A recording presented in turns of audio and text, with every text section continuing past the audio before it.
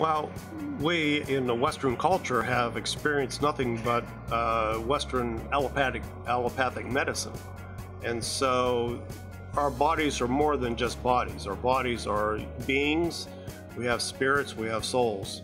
We are connected with each other, we are interconnected with each other. Sure. And so whenever you come to a point in your life where you need something and a pill won't solve the problem, and probably would almost never solve the problem, you have to go to somebody that would be able to give you an alternative method to be able to see yourself as you truly are and help you in a way that if you need help physically, mentally, then I think Veronica would be able to do it. I think you'd be able to do it real well.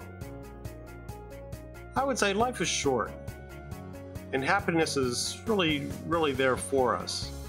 You can only find happiness if you really truly know yourself, and sometimes we don't. And I think, Veronica, you would be able to give them something that would kind of gather up the information that you as an individual would be able to help them know themselves better, love themselves better, and I think you would help them in a medical way of just the scientific person that you are and the intuitive person that you are. What better combination?